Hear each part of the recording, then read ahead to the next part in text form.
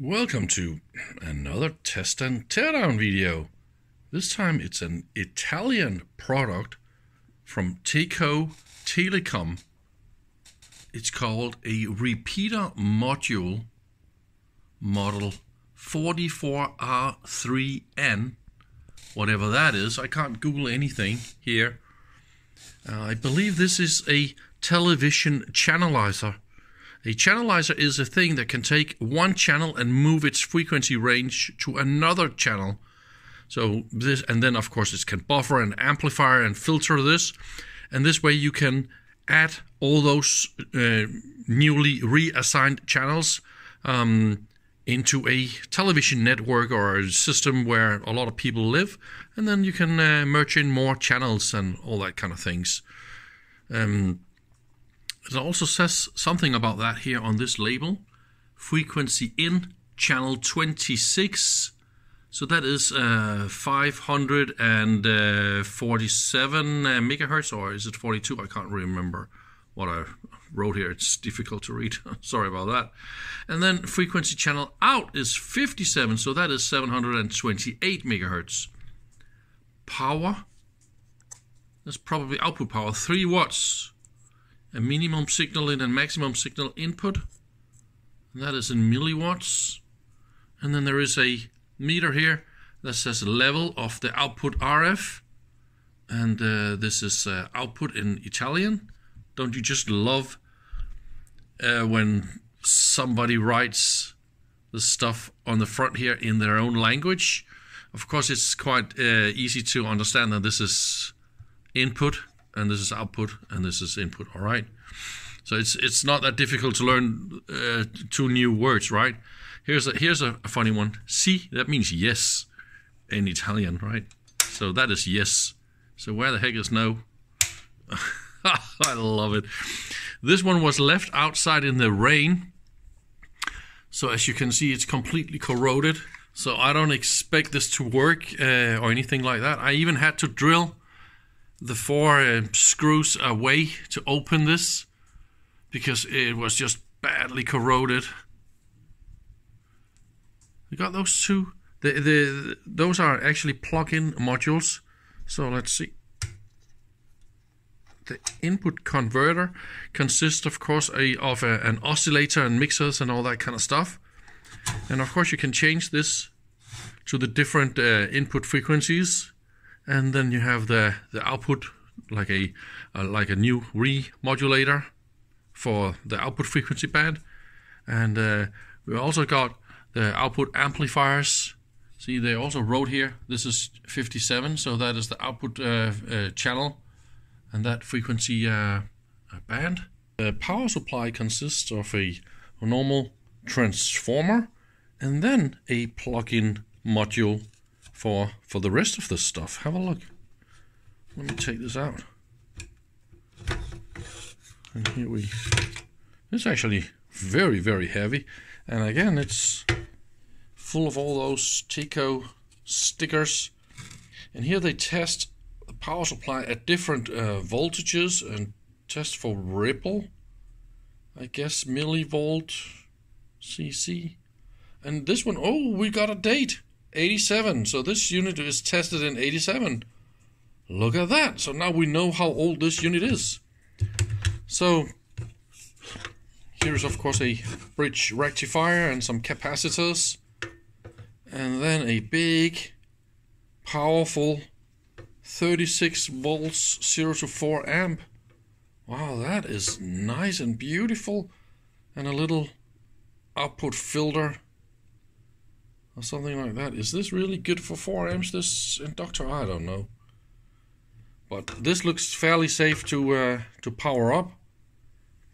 So I think I will try and power this up and see if it how much power it takes. Look at that. Yeah, I try to take away the screws here so we can have a little look. Let's have a little look inside some more of this stuff here. So I removed the 2 lids here so we can have a nice look. It looks like we got some smaller rooms in here with some filters and all that kind of stuff. And look at that. There is a 12 volt regulator here and a crystal oscillator. We got some transistors that is mounted like that, right? And then there's a heating element, maybe an PTC or something like that, right? On top of the crystal. So that is a self-regulated temperature, heater thingy. And that capacitor is a little bit flat, so that is weird. Why did that happen? And the other unit here looks a lot different on that PCB, right? So it's a completely different PCB. Here we got some filters, and it's the same here. And again, a local oscillator that's probably multiplied a million times to generate the injections for the mixing up and mixing down and all that kind of stuff, right? And look at all those trimmer capacitors here, right? Normally, you only see them like this. I think this is the first time I have seen them with this little top lid mounted. Look at that. So you can unscrew this to get access to the screw, and then there's a little Teflon here on the top, so it's gonna stay put. That is so nice. So we got those little top lids here. How beautiful. Probably some test points sticking up here so we can see what's going on. That's probably a good idea to measure the injection and adjust all this kind of stuff. Then we got the power distribution down here is done in actually quite a smart way, right? So we got those mini banana connectors. So you can just pull out each of them and individually and then do some measurements. Everything is mounted on connectors, so you can easily measure what is working and what not. We got power amplifiers and all sorts of stuff here. Look, some big powerful transistors mounted in this one, and that is also marked real nice with input and output. So something they write it in English, and also here, I don't know, probably gonna see some dates as well here. So I got this unit up and running, and as you can see here, I'm running attenuators on the input here and on the input here, and still I'm able to overdrive the analyzer here. Oh man, I need to go and get another attenuator. This thing can definitely deliver a lot of power, and there is something with the frequencies, they are not correct.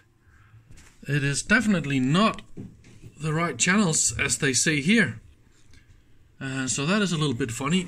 Channel 57 should be 728, and this is the output. It is 762. So that is a little bit weird, right? Also my input frequency, hang on, here's my frequency input, 257, but it goes to a frequency doubler and then attenuator, otherwise it's gonna go absolutely crazy here. And so 257 in a doubler is 514 on the input, and of course I checked with the spectrum analyzer, that is correct. So that is not what it says here. The channel should be 26. So that is a little bit funny. But you can see this is the width of the recreated channel, and the input here is where I hit inside this band. If I go and move my input frequency in a step of 1 megahertz, see? This is my input frequency, and if I go, see? Now I'm dead. Now I'm outside of the band, and then I go in here, and then within a little while it should... No, it don't. It did that before. There's some sort of an automatic level adjustments that kind of amplify this. Let me show you. If I give it a little bit more, it should... Yes, here we go. Now it's back. So now we got all the gain that we wanted, and then there is a gain regulation for this channel. So I mean, I really think this works. I just found a big nasty power attenuator. So of course I can give this a little bit more. And here we go. Now I can't see this the noise from this the channel, but I can definitely show you that I can drive it to, look at that, hammer. So, and that I think I got like 42 dB of external attenuation, and I got -4 here. So, but it's actually not all that bad. But anyway, yes, this thing is definitely working. I think we should try and have a look a little deeper into all those things. I just did one more measurement before we're gonna go and look inside the modules. The IF is 36 megahertz. So I'm looking now at the IF output of the first converter. So here we go. That is 36. And let's try and change the input frequency again a little bit. And then see, that is 1 megahertz up, and then it goes down. And then whoops, it's gone. So it's definitely a very good and sharp filter, and then gone again. Yeah, very sharp filter on the IF and on the converter, and of course that is needed for this channelizer to work. Power consumption is 81 watts, and this converter is not running warm or anything. No, not at all. How about, yeah, okay, that one is running, definitely. So that will be the big bad power amplifier, I guess. So this is the input converter module. It consists of 2 modules, and this is the main entry, and it goes through here. So I guess this is just a filter, and there's probably not a lot more, and then it goes out again, right? So a sort of a pre-filter of some sort. But I think we should try and go in here and have a look as well. It's definitely very different from the down converter, because I know this is a down converter because we need an oscillator, right? So now we're inside this first entry box here, and this is where our TV channel goes in. And look at that. There's an inductive coupling to the first resonator, and then there's a tiny little pickup down here, and that is of course not to load this resonator here. And then there's a direct connection to the next resonator, and then again the same kind of pickup, new resonator, and then a pickup, inductive pickup, just like this one, right? And then we go in a cable, and there is some sort of a thick film circuit here.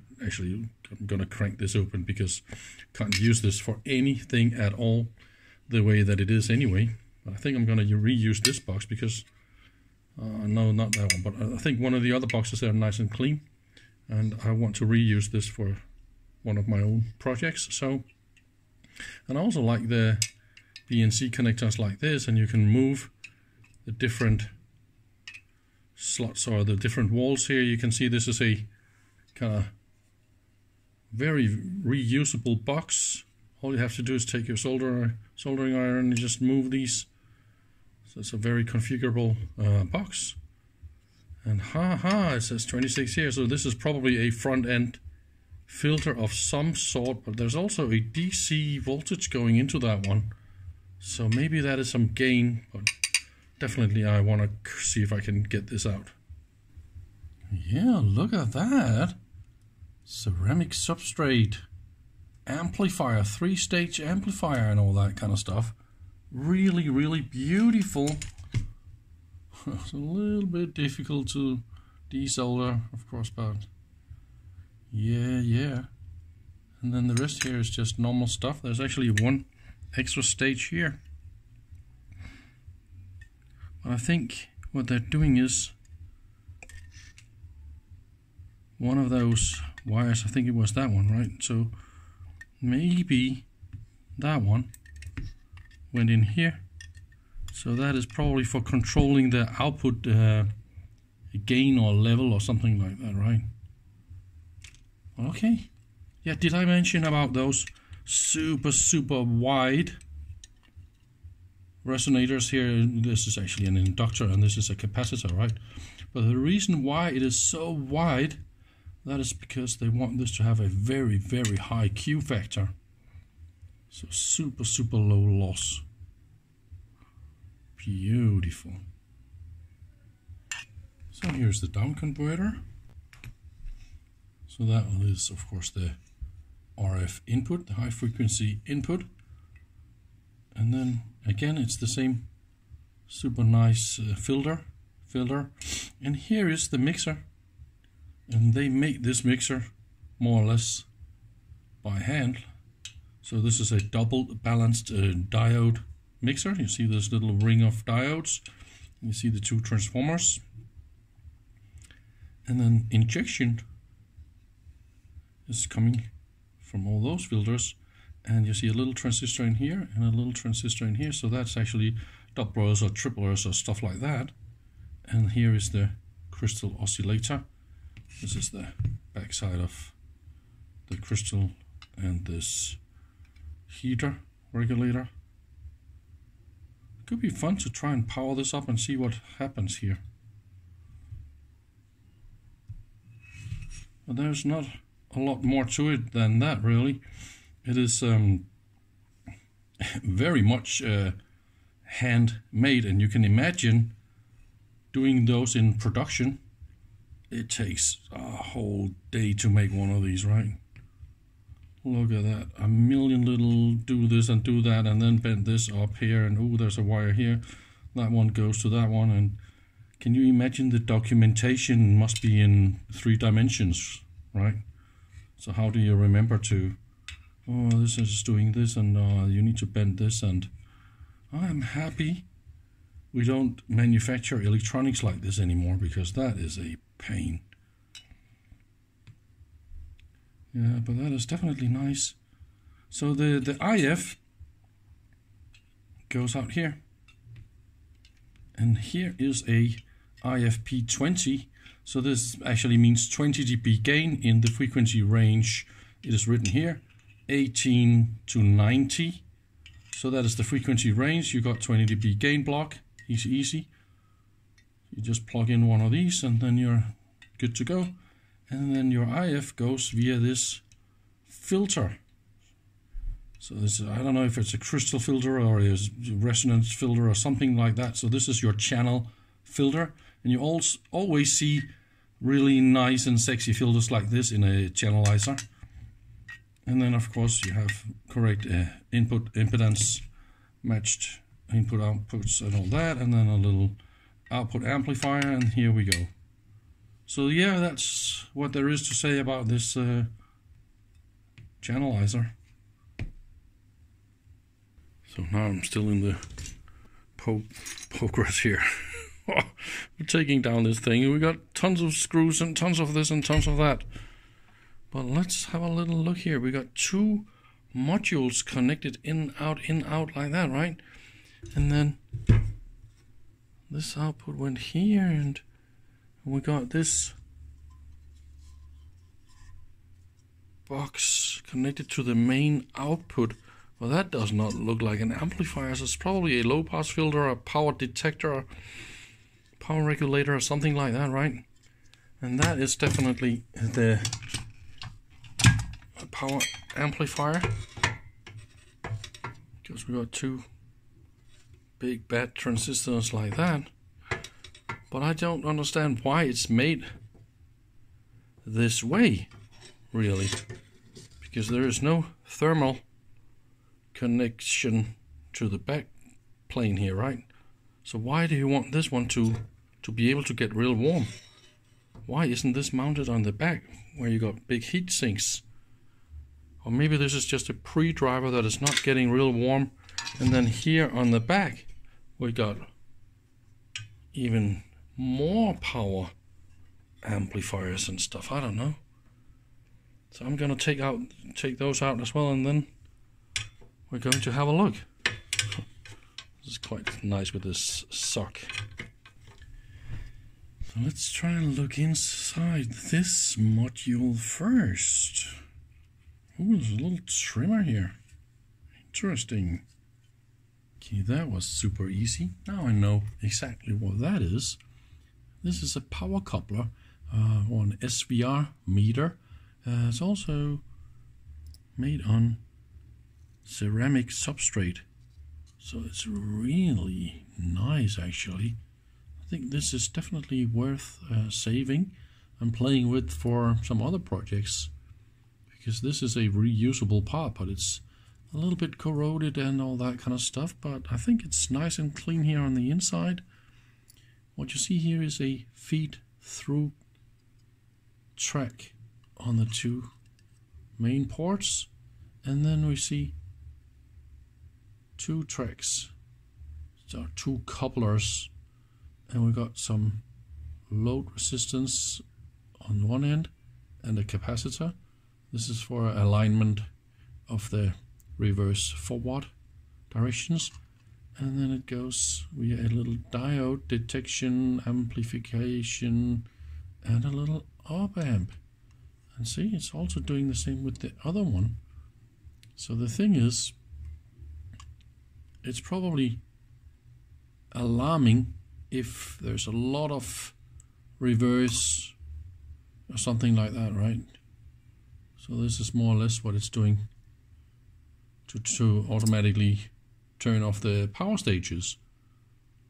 So that means this unit can run on an open output. So that's quite cute. What do you think about this way to solder to the metal? This way, this one can bend a little bit if I push it like that. And that was not possible if they just soldered all that. It's probably also very difficult to do that because of that part, and so this is probably good enough. So I think this is one of the power amplifiers. It's quite nice. I would expect this to be probably wideband and probably possible to use for all sorts of other things. So let's see what's inside that one. So this is the inside of the power amplifier. This is actually a narrowband high frequency match, as I can see here, but let me show you how this works. There's actually a few little details in this one that's not that normal. So this is of course DC, and that will be the RF input. So this is of course for input match and all that. So that will be the base of this NPN transistor. So here's our DC filtration, and here a little resistor and another resistor, right? So this is a bias, so we pre-bias the base, and then there's a resistor and a capacitor from the output to the input. So this is a local feedback, so this is to kill gain, to kill RF gain. And there's another funny thing here. Look at that. Two capacitors here on the emitters to ground, and then two resistors to ground. And that is DC feedback. That is not normal. This is very, very special. Normally you put those two emitters directly to ground, and then you don't care about DC bias drift and all that. So this is what you see here is the collector inductor. So if you want to make this power stage work at lower frequencies, you need to add an inductor here, and then retrim everything, of course, but because this is what makes it work at a very high frequency. And then it goes again to the last one, and it's the same. This is just a little bit more output power type, and that will be the output match, and a little inductor here for the output match. It's actually really nicely built, quite beautiful. I think this is definitely reusable and It's possible to modify this for all sorts of bands by playing with the different values here. So I think this is a keeper. Also, I like the screws here for mounting. And you just put this on here, and then you can mount this, and then you're good to go. This is one of those standard cases as well. So in the center section, the kind of the generator part of it, we got another module we haven't seen before. So let me try and open that one. That is actually a very special unit, right? Got some amplifiers, filters, and that is of course one of those gain units. And then we go to the output, and here is just an attenuator between those two SMA connectors. So that is of course an optional where you can reroute the SMA connectors, and this one was like that, right? And then this connector was like that. Or was it like that? I can't remember. But anyway, you just reroute it via this built-in attenuator instead of plugging in one of those much more expensive SMA type of attenuators. So that is how it's done. And again, SMA connectors and SMA cables, super reusable, and even those with SMA B and C, also super reusable. Definitely good keeper parts here. And this one can go in your front or back or something, and then this can click in. I mean, yeah, there's a lot of goody parts in this one. Just remove this cooling aluminium plate, so now we can see this OM323 power module, and it's super easy to reuse. Just an input and an output and a DC supply, and obviously a heatsink, and they even got a little preamp here, so it's definitely going for some mean power here. But I don't see any real nasty filters. Oh, we got a little trimmer here. Power level. Ah, look at that. And a little diode here. So yeah, here we can measure on this test point. We can just easily DC measure what is the power level. Quite nice. Yep. There's one more here. And this is of course for the higher frequency band. So those are straight. And couplers like this. And look at that. It's just pure plumbing. And then this substrate, ceramic substrate gain block. Oh, there's actually another one, a little extra. Oh, you're probably going to hate that guy who figured out, oh, we need to do this. Oh, look at that. So there's a little inductor here on the top, and then, whoa. Nasty. And a little, yeah, test point for that.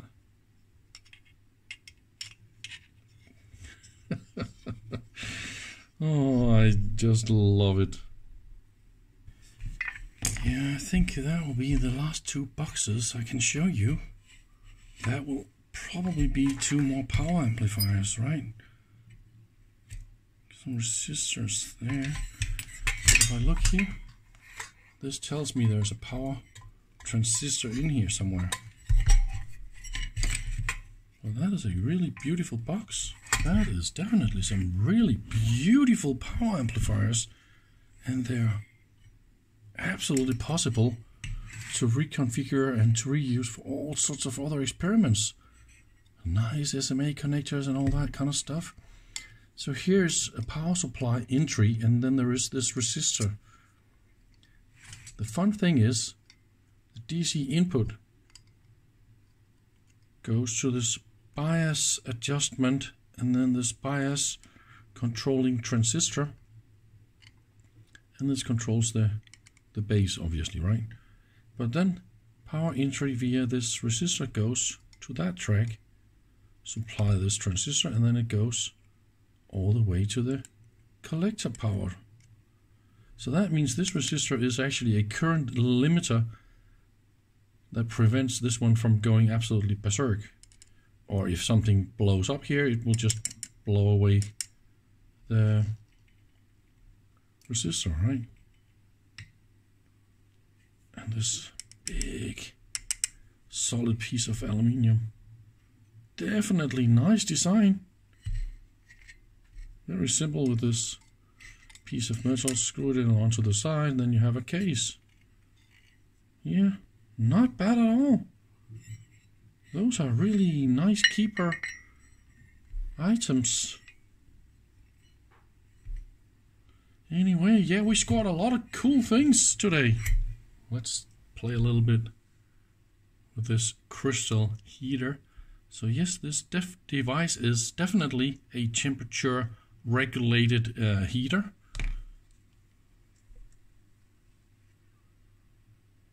See what it's doing. Oh, let me turn off some of this annoying light here and put on the macro.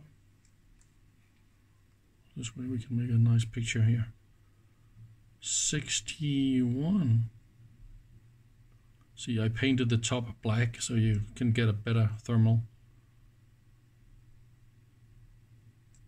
And it's using about 1 watt.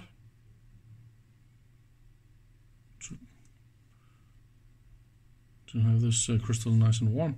Oh yeah, you see reflections here in all the shiny parts. And this is definitely what you need to be aware of when you're playing with the thermal. But see, now it's not affecting the black part that I painted, because that is just super good when you do that.